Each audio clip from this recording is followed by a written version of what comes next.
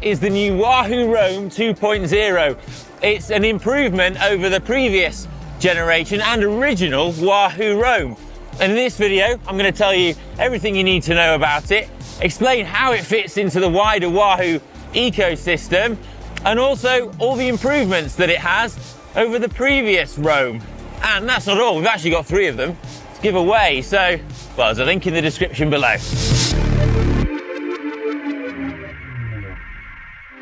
The first thing I need to point out is that this isn't a review, but we have been using Wahoo head units here at GCN since 2017, and I do really rate them. What I am going to do is just explain to you all the features of the device, starting with the headline stats.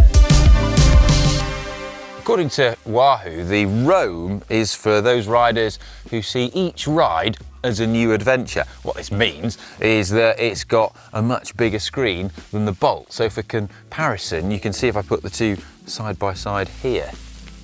The bigger screen makes it better for navigation because you can just, well, fit more map on there, but it's also useful for riders whose eyesight isn't as good and maybe struggles to see a smaller screen. My septuagenarian dad loves the Roam for that exact reason, because you can zoom in on the stats and you can make, say, things like your speed and your other stats like really big. Look, you can just go massive on it. By virtue of a bigger battery, the Roam has more battery life than the Bolt, so it's 17 hours compared to 15. And an improvement over the previous Roam is the colours on the screen, so it's up to 64 from 8, which helps you see maps a little bit clearer.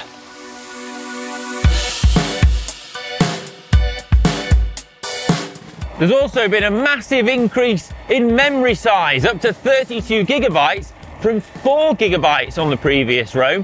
And this is really useful for storing all of your routes, your maps, and your Strava live segments.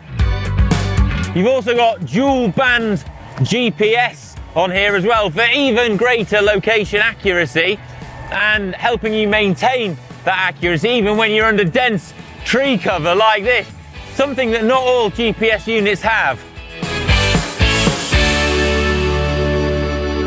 Now, I appreciate that not everyone is hugely familiar with the Wahoo computers, and so with the key stats out the way, I'm going to just recap a bit about the Wahoo range and what sets them apart. So the original ELEMNT computer came out in 2015, and the key sort of feature of it was that it paired with your smartphone, and it harnessed the power of your smartphone to then sort of mirror what was on the screen of the GPS unit. And that's a feature that's kind of remained through to this latest one.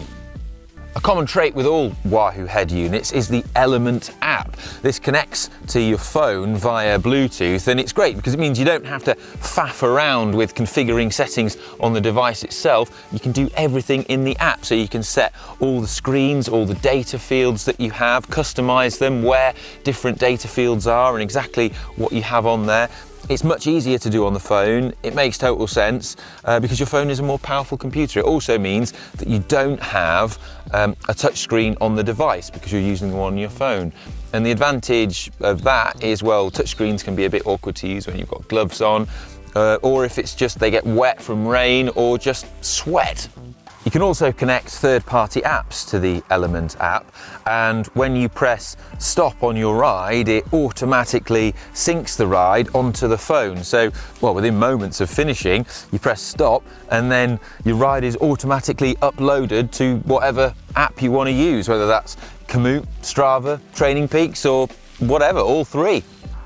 One of the nicest features though is how simple it is to get routes onto the device. So you can actually plot routes in the ELEMNT app itself. You can input a destination and it'll create a route there for you. Or if you want to just retrace your ride back to where you've come from, or sort of cut it short if you've bitten off more than you can chew, you can do that.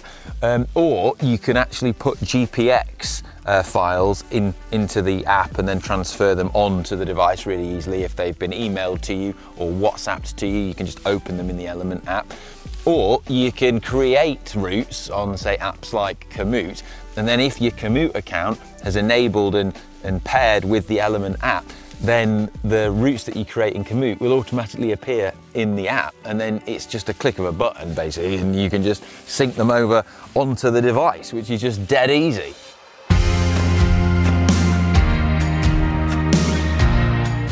There's a live track feature too, where anyone that you share a link with can see your location, which is a nice safety feature.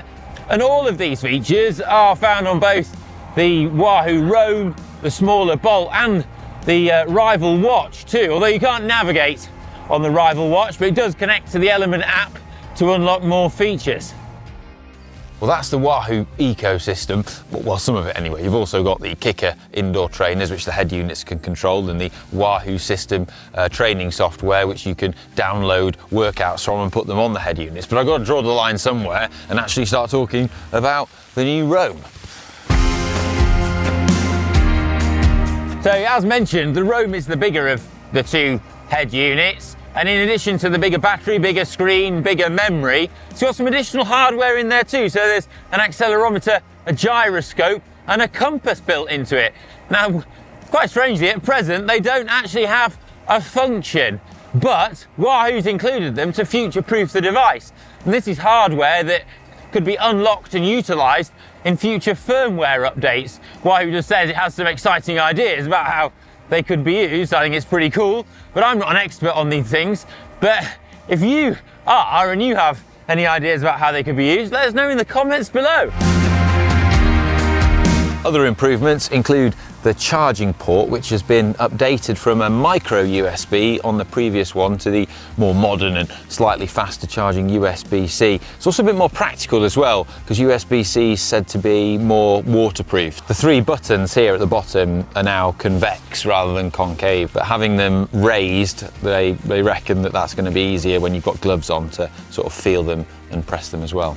There's some new integrations too, so you can now pair like the Super Sapiens Libre Sense glucose monitors on to the device as well, just in the same way that you'd pair any other sensor like your power meter or your heart rate monitor. But then you can now view your sort of glucose monitoring data, like your blood glucose levels, on the device on screen, and then analyze it afterwards, which is really useful for diabetic riders or just, you know, really serious athletes. There's an ambient light sensor too, so the screen can automatically adjust its brightness depending on the light levels, which is, well, useful if you go through a tunnel. There's also a new feature called Summit Segments, which I think is really cool. When you upload a route onto the device, it uses a data algorithm to work out where the climbs are on the device, and then creates a page which you can configure that has all the climbs on it and all the details of them. And then when you reach one of those climbs on your route, it then sort of presents it like a segment screen and guides you up it, telling you about the gradient and how much further you've got to go and stuff like that. Now this is kind of like the sort of pacing notes that pros, you know, we see them sellotape them to their stems, but you know, a more modern version, it's now on your head unit. I think it's brilliant. This is a separate thing from Strava Live segments, although you can have those on the device too.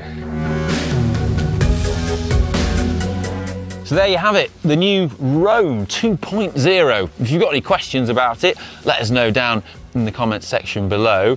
And the overall thing I would say is that if I was racing or riding for performance, I'd probably opt for the Bolt. But if I was exploring, going on an adventure or bikepacking, personally, I'd opt for the Roam. But let us know which one you'd pick. And if you found this video useful, give it a thumbs up, and I'll see you in the next one. Bye. Oh, it's starting to rain now. I'm going to find a cafe. Right. Fortunately, I will be easily able to navigate to one with this excellent navigation device.